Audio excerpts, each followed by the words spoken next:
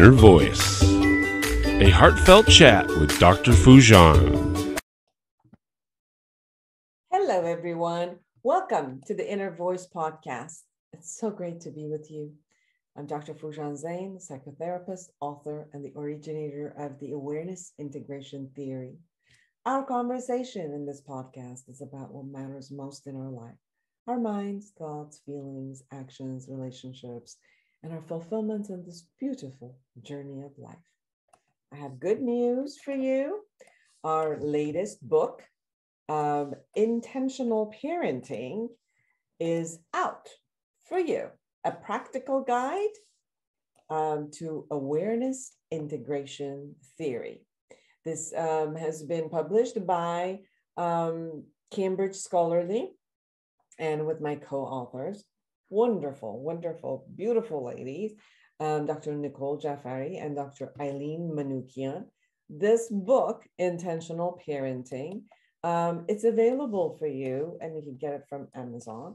What's important with this book, it takes you through step by step, not only the theories, interventions that are useful from the awareness integration theory, but also from different stages: your infancy, toddler, school age, teenagers, even young adults who might still be at home for with you, and how to be with them, how to do parenting, very intentional, and 4 different stages of life, which is very important. So I hope you get it. It's we're excited. We're really excited that this book is out. I'm also excited today to have Amy Eliza Wong with me. She is a certified executive coach who has devoted more than 20 years to the study and practice of helping others live and lead on purpose. She works with some of the biggest names in tech and offers transformational leadership development and internal communication strategies to executives and teams around the world. We will be talking about her latest book, Living on Purpose: 5 Deliberate Choices to Realize Fulfillment and Joy. Isn't that a perfect guest for this podcast? I thought so. I really enjoyed our conversation, and I'm positive you're going to enjoy our conversation too. Subscribe to this podcast. Tell others to subscribe. Share it with others. Go to my YouTube channel and connect with me. Subscribe to the YouTube channel and connect with me through my website, foojanzane.com, or any of the social medias. You can also, if you wanted to work with a self-help book, we can go through the awareness integration theory on your own and enjoy it with journaling. And we've got an amazing research on this, which has minimized depression and anxiety and excelled self-confidence and self-efficacy. Go to get my book, Life Reset: The Awareness Integration Path to create the life you want. And you can find that in Amazon, or you can find it in my website. So share with me, email me, share with me your thoughts and how it has helped you. The book has helped you. I love hearing from you. If you have different topics, you want me to bring on a guest, you just want to share with me your love, just contact with me. So without further ado, here she is, Amy Eliza Wong.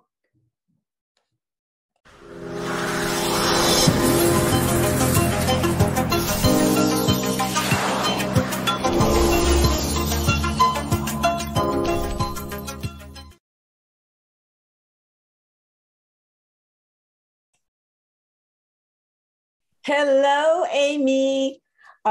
Everyone, Amy Eliza Wong.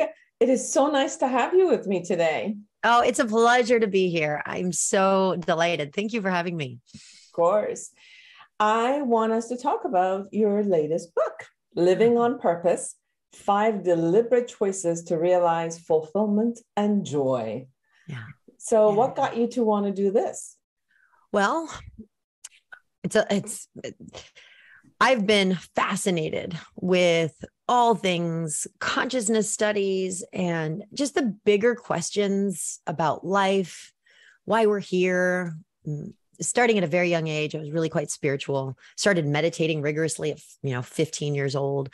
So just very into what it means to be a thriving human. And the first part of my life, I ended up in the tech industry. So I majored in mathematics from UC Berkeley and was quite technical for a good 10 years. This was after college.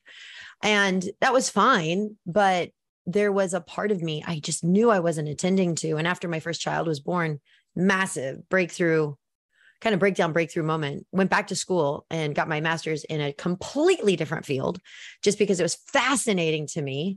Had no idea what I was going to do with it. Got my master's in transpersonal psychology. Now, little did I know that those two fields together really lend themselves perfectly to the field of coaching. Now, I had no idea that I would end up doing this work, but coaching really did find me in the year 2010.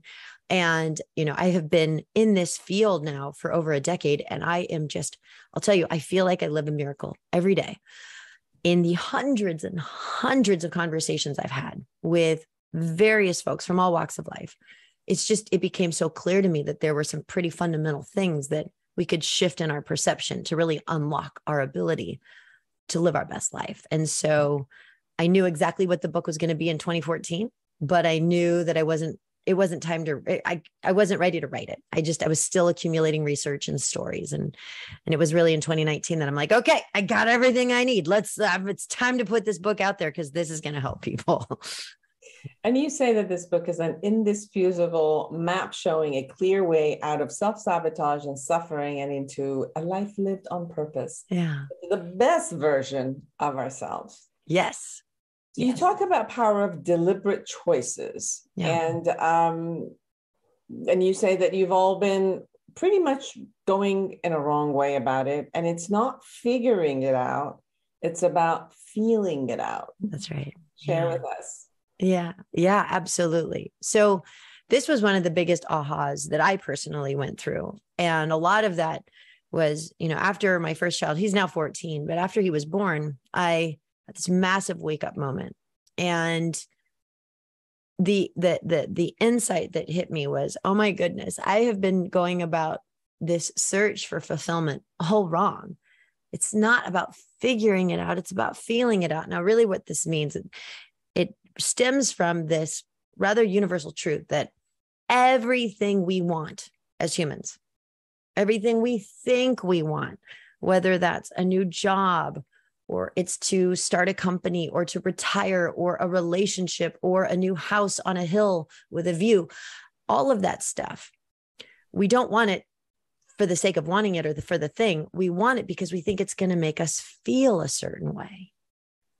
And that thing is a proxy for a desired feeling state, but we never really take it all the way. And the reason for that is I really believe it's because of how we are conditioned growing up. We go to school and we're told, go get good grades so you can get into a good college, and get into a good college so you can get a good job, and you want to get a good job so you can make lots of money, and then you can make lots of money so that then you can be happy. And so we place all of our trust in this, what I call like the formula, just kind of figure it out, follow the strategy, follow this formula so that you'll live a great life. But we're never really asking ourselves, well, what is it that I want to feel? And is what I'm up to, is that a direct path to that? Because what that big wake up moment for me and what I help all my clients through is oftentimes we'll be chasing the thing by figuring it out, oftentimes forsaking the feeling because we haven't really just like, what is it that I want to feel? And so bringing that into awareness, wow, what is it that I want to feel? And just that right there, all of a sudden is going to shift your perceptual horizon where opportunities and possibilities and options that weren't visible before now all of a sudden become visible. And so you're able to navigate in a more powerful way. So for everyone who's listening and watching this, I think what I'm hearing from Amy is not that you just go with, lack of impulse control and whatever you feel. What she's really saying is It's like, grab that cupcake instead of the apple. Go for it. I know. This is the first thing that came to my mouth, to my mind, is like, I'm just going to go open the refrigerator and put whatever I want in my mouth. Right. But what you're really saying is stop the shouldism concept. And you talk a lot about the shouldism and what you're shoulding. And so look at, it's not like let go of your wisdom. It's looking at the essence that pulls you through, and it's sharing with you that what you really need, your body, your emotions will take you toward it and say, these are the things that will make me happy, versus the society's tells me what to do, and I got to do that. Now, there's also this balance here, which I want you to share about, is this balance of, obviously the society will tell us what to do, because, and if we want it to be successful in some level, we've got to incorporate to be the person that I want to be. And I say this because obviously I work with a lot of teenagers and young adults. I think, there's a wisdom that life just kind of like slaps us in after a certain age, but around teenagehood and young adulthood, where we're really trying to find our identity, finding, what we're passionate about, to want to build a career, or our experiences toward that. And then there is this maybe imbalance about, going after just what I have pleasure and forget our responsibilities that life also brings us. So can you share a little bit about putting these two together and still working with our intention? Yeah, because this is such a big, beautiful conversation, and so much here we could dive in to, and this is where, I focus so heavily on the concept of choice in the book, and particularly deliberate choice, because choice is really everything. And the sum total of our choices dictates every aspect of our life, the quality of our life, our experience. And we kind of get that.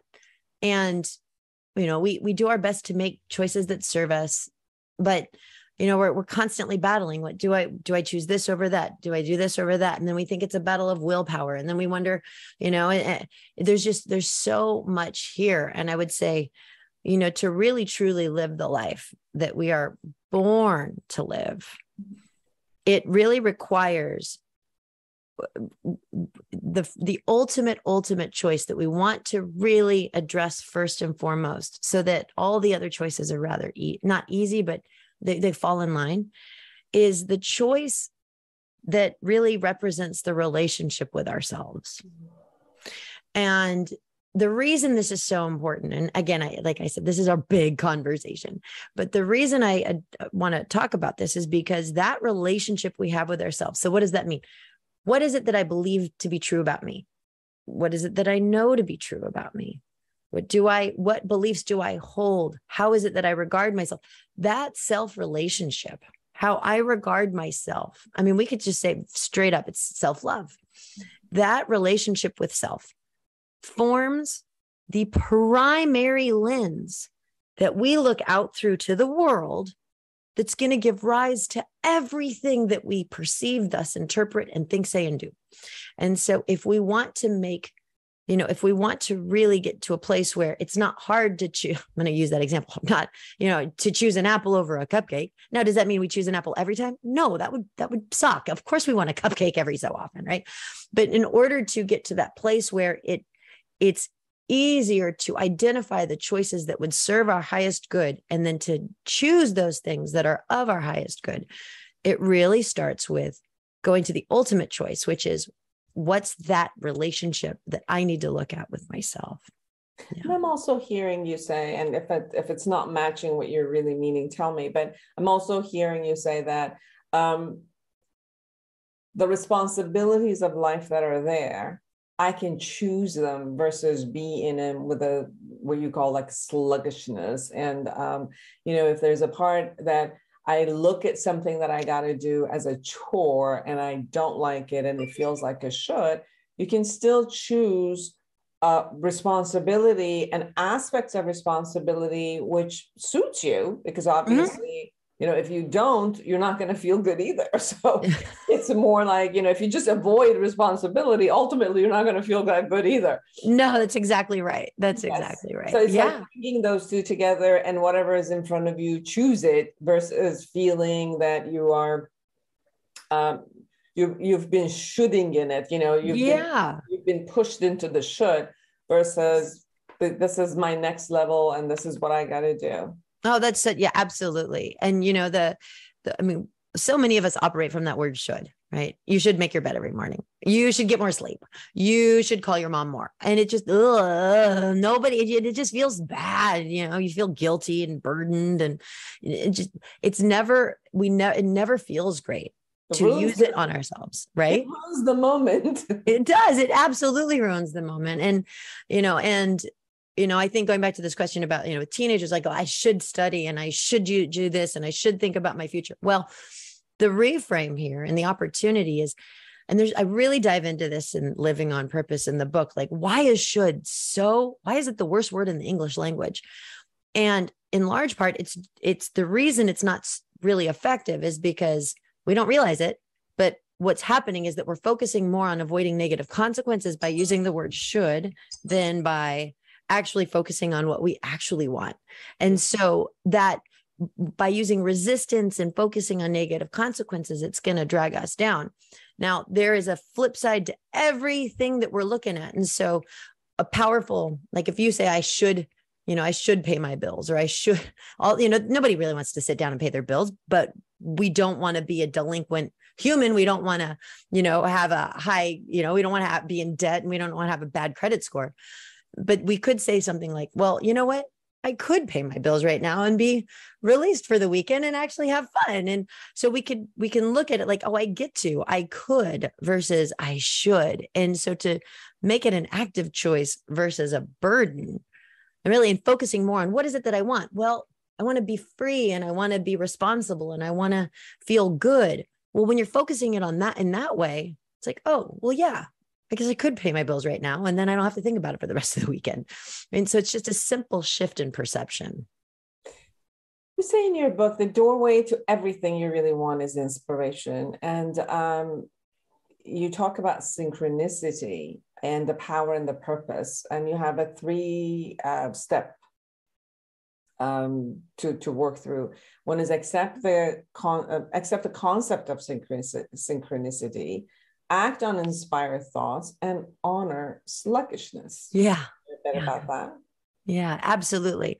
So part of what I have found and what I've experienced and what I work with clients and with groups, part of the magic of life is really leaning into that hit of inspiration, right? Where we get this idea of like, oh, this is a great idea. Oh, I want to, oh, that's yes. I want to do that. And it's, there's a way in which we're going to confront stuff in our life, and we're going to get this breath of like, oh, this is a great idea. Now, that's feeling it out. When we feel for that, and I say, it almost feels like, that feeling where someone will suggest something, or maybe a book comes across your awareness, or a conference that's like, you go, and it's like the breath got knocked into you, like that feeling, that's inspiration. And when you really listen to that and follow it, even if your logic is like, well, does this really make sense right now? Like, is this actually going to add up? See, that's figuring it out. Like, does this work out for the strategy for following the thing? When we follow inspiration, what happens is all of a sudden things start to kind of fall into place, which feels kind of magic, but it's not. It's just, we could call it coincidence. But in my book, I call it synchronicity. What's synchronicity? It's that feeling of flow that has a sense, like it's a bit more of a higher order to it. It's not just happenstance.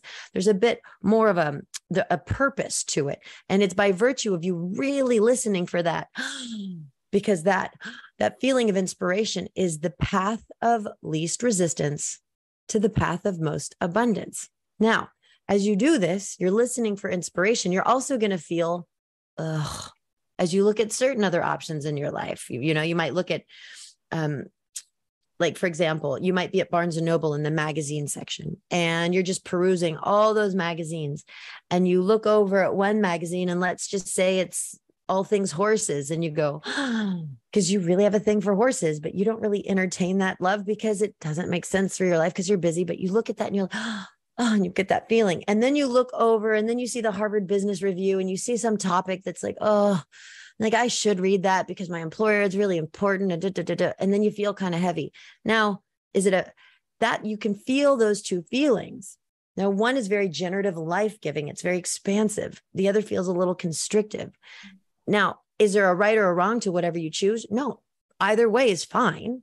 But if you want to follow the path of thriving, listening for and following the feeling that goes, all of a sudden, that's where ideas and possibilities are going to happen. So that feeling of sluggishness really is simply you telling you, yeah, you could go forth, you could do it, but you're probably not going to get the return in the investment that you put forth because you're in a very different receptive state here. Now, if you need to cover that topic at some point, it's going to cross your path and you just have to trust that it will. But in that moment, to choose the inspiration over the constriction, that's really where things start to change. And that is so enrolling also to others. When you talk about synchronicity, somehow this type of an inspiration that's just like, that it's natural to you, when it's being shared with others, it pulls people in. Have you noticed? Oh, it is so contagious in the best way. Just people light up, eyebrows get big, smiles are huge, the body language increases. Like, yes, totally. I've really experienced that in different projects where, although I try to get everything that, it's inspiring to me, but, some of the stuff that you do, it's part of the shouldism. It's like, well, it's part of the game that I got to do this part because it's part of the bigger picture, but I don't really like this part. I just like the bigger picture. So, but I've noticed that every time you come to enroll others in your ideas, or you're just chatting and there's like, well, how are you doing? And I'm like, yeah, I'm doing this project, this project, this project. And the ones that I'm really inspired with, and like you say, the feeling is in there, the passion is in there. You can see everybody else's way of relating to that. And like you said, it's contagious. It just expands. Like generative, as the word you use is, it just expands, and it's so inviting for people to come in. And that's where a lot of the collaborative aspects also happens. Absolutely. I mean, that right there, gosh, there's so much here. It's the collaborate. I mean, because we're kind of raising the vibration here. And, as humans, we're in constant communication. Nothing's happening in a vacuum. And I do a lot of communication coaching because that to me is not just a passion, but it's an area of expertise, because this medium of communications where everything is happening. Now, what we tend to forget is that we're not just transmitting words. Our job is to transmit a feeling. And we do that via the vehicle of these linguistic packets called words. And so the quickest way to transmit a feeling is to feel it first. Whatever you're feeling, the other people are going to feel too. And so when you've got that buoyant, energized, inspired state and you're talking, other people, they're going to just follow right along. Now, the neurochemistry of that is one in which it's going to optimize you for your greatest thinking, for more imagination, for more creativity. And so there's so much in that, sharing of the goodness. So following your inspiration and doesn't just benefit you, it benefits everybody else around you too. Yeah. Yes. In your book, you share, choose to know that it's always working out for you. And then you have some steps. Yeah. Acknowledge you are in the shit moment. Choose to stop tolerating and make a decision to compose your internal conflicts, and imagine a future as far as it feels good to you. And then I love this part. Come to the present and think of your situation as all the past ones that you just kind of have been and done, got pictures, videos, and you're done with them.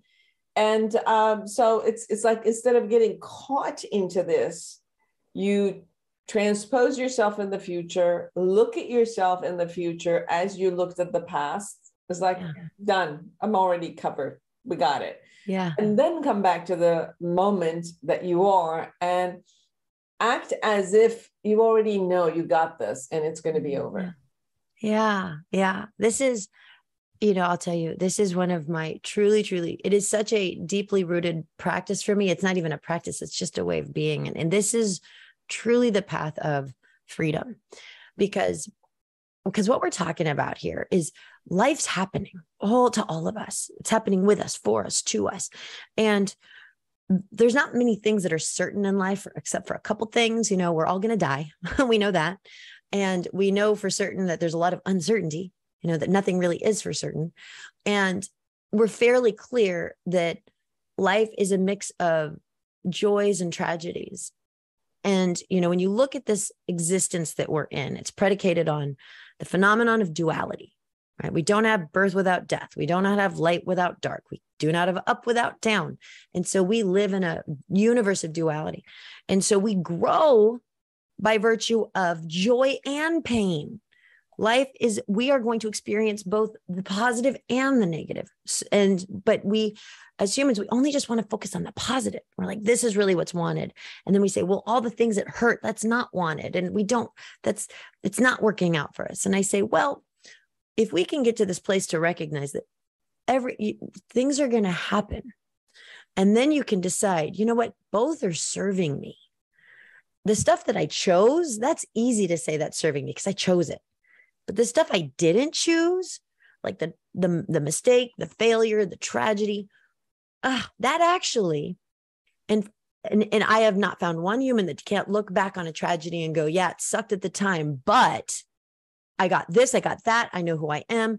And so with the wisdom of this practice is we will be in our now moment, and we can look back at the past and look at the crap and the shit that happened to us and go, yeah, you know what, that really sucked.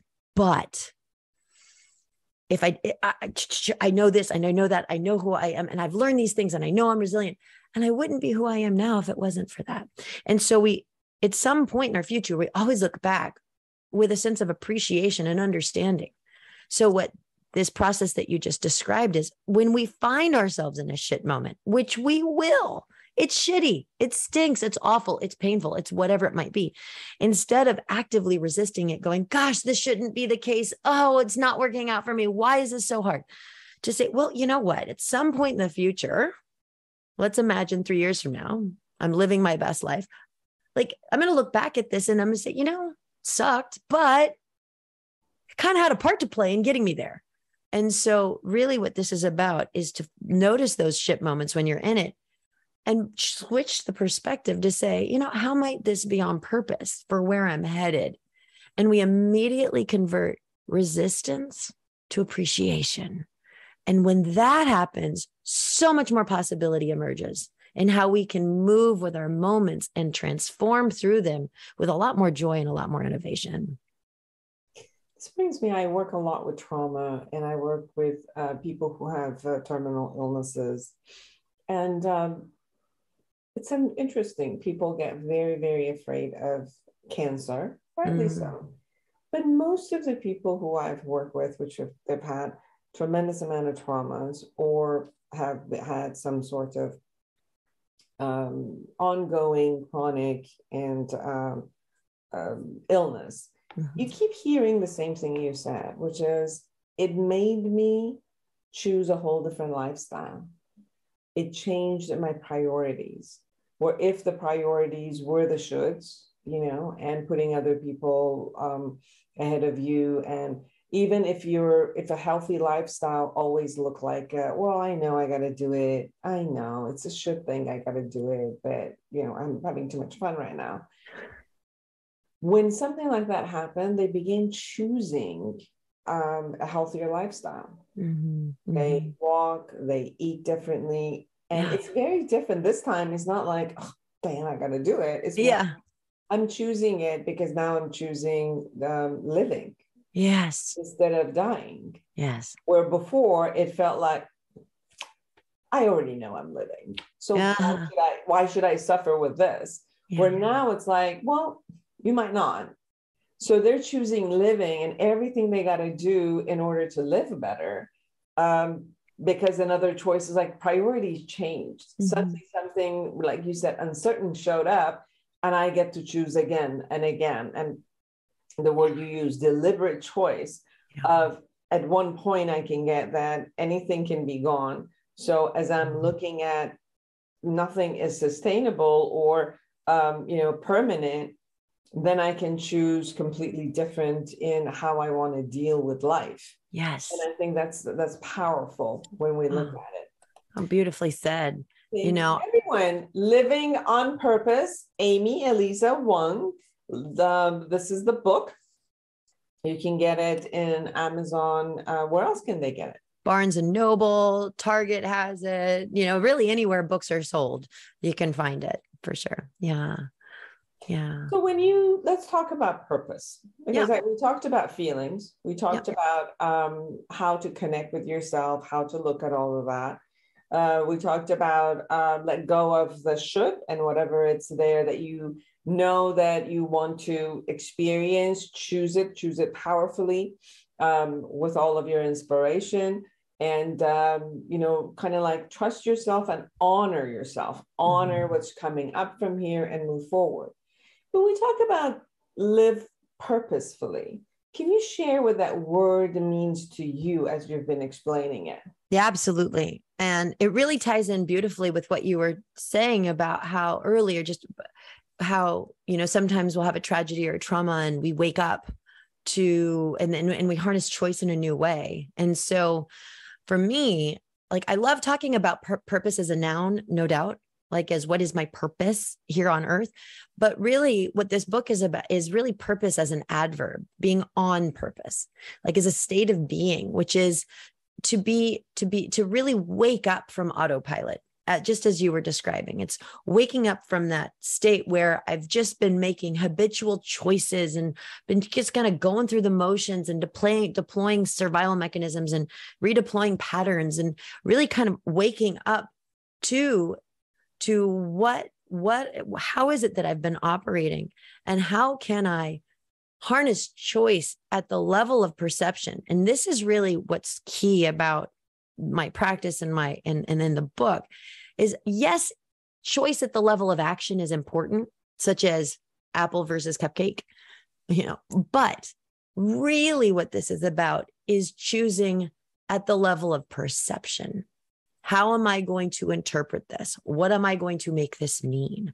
And so purpose in this regard is really about being purposeful in how we want to show up and what we want to make our moments mean, and how we want to interpret the stuff of our life.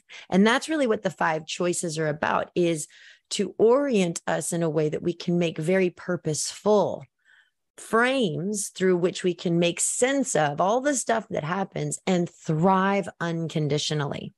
That's what this is about. Yeah. Some chapters of your book also talks about looking at the sabotage. I invented a new psychology model, awareness integration therapy, where a part of that is integration, which is bringing, cleaning up all the closets in a sense. And part of your book also, one chapter really looks at when you experience sabotage, to not just dismiss it and, try to avoid it or push it, or just let me just figure out something and don't worry about it and let me just go forward, because if you don't handle it, it's going to keep coming back as an obstacle in your life. That's right. So it's how to go back, how to look at it, how to bring it, integrate it into your system from your strength, and then, moving along with that. Can you share a bit about that piece? Well, yeah, absolutely. And there's, a big premise in the book is that, we're going to have feelings and emotions, and we are going to experience things on that emotional scale, whether it's joy all the way down to anxiety or depression or whatever it might be. And instead of doing what a lot of us do, which we tend to want to numb or sedate or control away the negative emotions and really just try to do whatever we can to feel good in a moment, it's really to recognize that whatever we're feeling in a moment is really information. It's information on how we've been focusing. And so instead of, trying to be positive at all costs, it's really saying, I'm going to let my feeling be my guide here, because guess what? it's all about feeling anyway. Why? Because that's what we want. Everything we want is for a feeling. So why not kind of come back to this feeling state that I'm feeling more often than not? It's, how am I feeling in this moment? How am I feeling in this situation? And letting that feeling be the indicator for how that it is that I'm focusing. And so if we find ourselves feeling great, then keep going. Great. Then there's nothing left to do. But anytime you find yourself feeling that tinge of insecurity, the ping of anxiety, the heaviness of procrastination, and remember, sluggishness and that's still information. That's good information, but it's there to prompt us to take a look. Like, what is it that I'm standing for in this moment? What is it that I'm believing about myself in this moment? And we use that signal of feeling. We use it as a cue to, is there a way I can reshift my focus right now so that I can overcome this pattern that hasn't been serving me? It's very important what you said about how to bring everything together, because then it makes your choices from a place of wholeness, makes it from a place that you're complete. Because if you are not integrated in that sense, what I've noticed a lot with my clients is, you will make a choice from one part of you which didn't suit the other parts of you. Sure. And then other parts will show up as like, hey, what about me? Right? Yeah. And sometimes you have this inner conflict between the couple of different needs, which will be showing up. And then there are different feelings that are needed, right? So yes. I would have the desire and the feeling of feeling accomplished, confident, and want to go. And then in order to have the feeling of accomplishment and confident, obviously these are all the tasks that I got to do in order to achieve something and to get that. And then there's another part is I just want to relax. I do not want any stress. Yeah. And I want the emotion of and the feeling of comfort. Yeah. And sometimes the two are both amazing, but they're exactly in here, as although I'm listening, but there's listening to two different parts which absolutely want different things. Oh, and don't we all feel that, on a Monday morning where I want to sleep in, or I should go to the gym. I want to, yeah, it's all that. Yeah. We, many of us feel that conflict all the time. Yeah. Well, I'll tell you, there's the way to really work with this in a holistic, integrated way. I love how you said that. That's because that's really what it's about. I introduce the concept of a stance. And so a way to really to meet these seemingly conflicting things in a way that we can make choices that make it all work is we have to zoom out. So instead of just looking at this level of, I want to be accomplished, or, I want to relax, we got to zoom out. And then the big question that we want to ask is, what am I ultimately standing for here? What is it that I am ultimately standing for? And just by asking that new question that is at a higher elevation, now my values come into focus. Now reality and my wisdom have a seat at the table where they're able to say, right, you're standing for well-being, and you're standing for joy, and you're standing for health. And you know what? I think both can be true here. So why don't we take a look at this project, and instead of doing all of it like you thought you wanted to, let's map it out, create some milestones, and then go for a walk. It's a beautiful sunset, and, go with your neighbor. And so just by asking a new question, by zooming out and asking, what am I ultimately standing for here? You're going to see your situation in a whole new way and come up with a solution that no doubt you're going to be able to bring both together, but it requires a better question about what's happening. Yes. Now, Living on Purpose by Amy Eliza Wong. Amy, anything we haven't touched upon so far that you really want everybody to know?